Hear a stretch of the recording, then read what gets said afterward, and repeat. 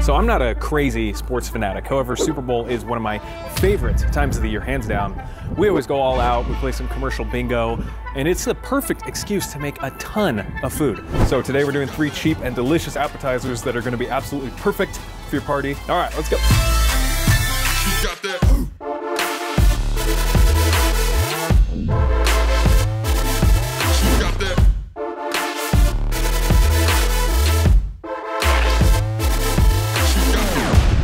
So starting with this is my favorite spinach dip of all time.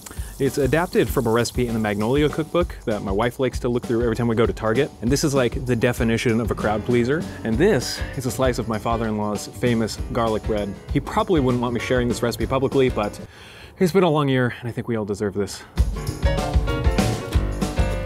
Oh man, you could say that's a touchdown. All right, we're on the clock, so we're doing spinach.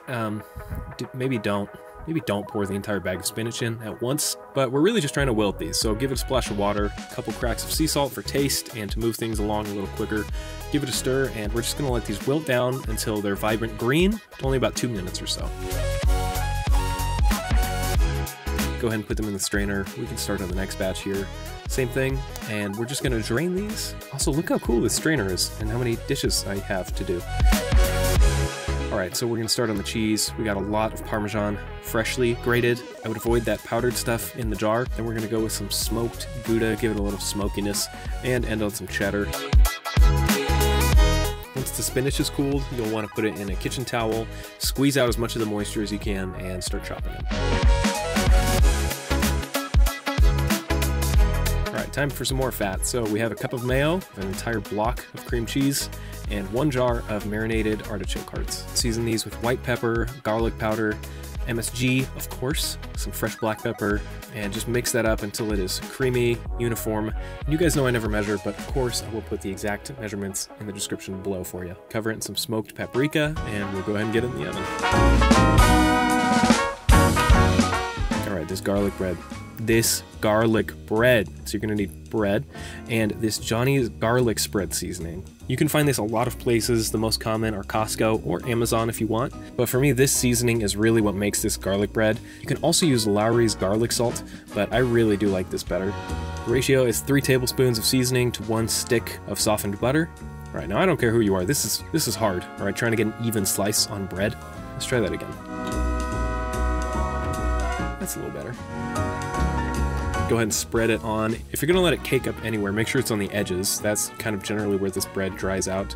But you don't want it to soak and saturate into the bread, you just want it to cover it. Also, don't let these sit out for too long before baking them. That butter will just soften the bread a little bit too much, and the garlic bread just won't be as toasted as you want. And you want toasted garlic bread. Garlic bread, toasted, not burnt. If it comes burnt, I will send it back. So we'll put these under the broiler, close the oven door halfway, not all the way because you cannot forget these. I repeat, do not walk away from these. They cook so quickly. I've burned way too many of these, but that's it, super simple. You got 1 appetizer out of the way and we're only 3 minutes in.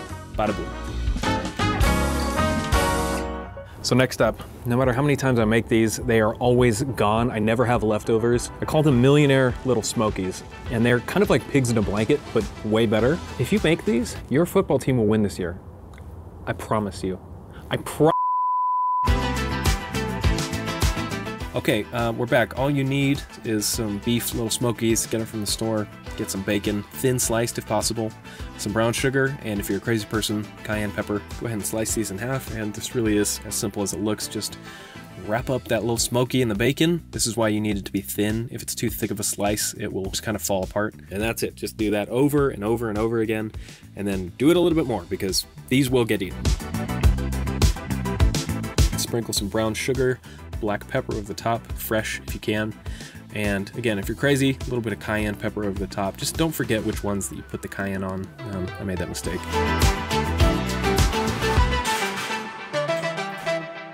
Finally, we have these chicken wings. I don't remember exactly where I got this recipe, but I've kind of just adapted it over time. One time I ate like 16 of these in 10 minutes and I paid dearly for it.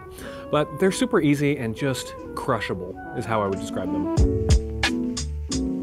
I would ideally start with some fresh wings here, but I've got frozen, which works just as well too. So we got a bunch of avocado oil in here to get this marinade going. Got a couple cloves of freshly pressed garlic, lime juice, and this is a seasoning blend of a lot of different things. Again, exact recipe in the comments, but notably we've got garlic powder, onion powder, which is the main ingredients. And we have some paprika, salt, pepper, white sugar, cumin, chili powder, ginger powder, MSG, Old Bay. It is a tried and true combination of spices, can't go wrong.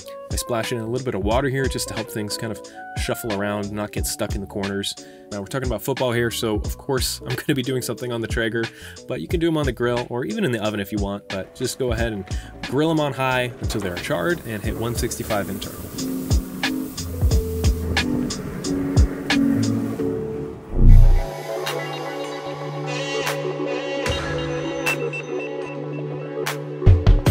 You don't have to enjoy sports to have an amazing Super Bowl party. Honestly, I'm just there for good food, hanging out with good people. Now, if you're really trying to master chicken wings specifically, you gotta watch my video with Jared Pullman. The man has an entire cookbook on low and slow barbecue, and he has a killer New Zealand accent. If you wanna watch that video, click here. Catch you on the next one, folks.